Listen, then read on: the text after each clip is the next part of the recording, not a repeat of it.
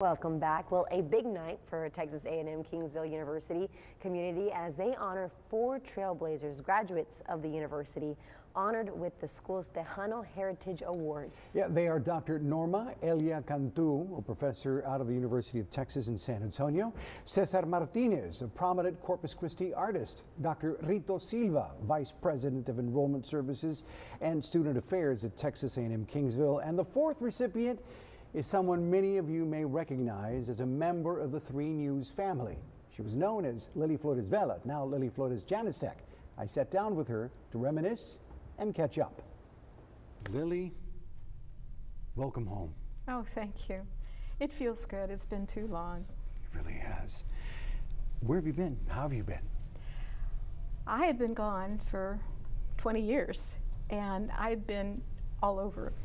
Today, you mentioned the name Lilly Flores Vela. To anyone who has inspired to be or aspired to be a journalist, they know who you are. How does that make you feel, knowing that you Humble. did this? A little embarrassed, but I was just doing what I was trained to do. And I truly went into this trying to provide a public service because it's important to know what's going on in your community. And I was taught to gather the facts, be the eyes and ears for the public, and to present that in a fair manner, just the facts. And I took that very seriously. And I was just doing my job, whatever it took. To get up early in the morning and stay late, you know that. It's not easy, and it takes its toll on your family life. But that's what I wanted to do, and I had a wonderful time doing it. Any thoughts of ever coming back into the industry at all, maybe as a freelancer? Have you done anything like that?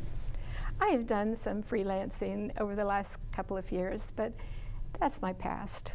And I loved it, but there are more people now available to report, and it's time for them to do that. That said, encouraging words to some young lady or young man out there that is thinking about going into journalism, from a pro like you, what would you tell them today? Work hard, gather the news, and present the facts. Lilly is now among only a handful of Tejano Heritage Award recipients. A little over 40 have been honored with the title, all in celebration of Hispanic Heritage Month. By the way,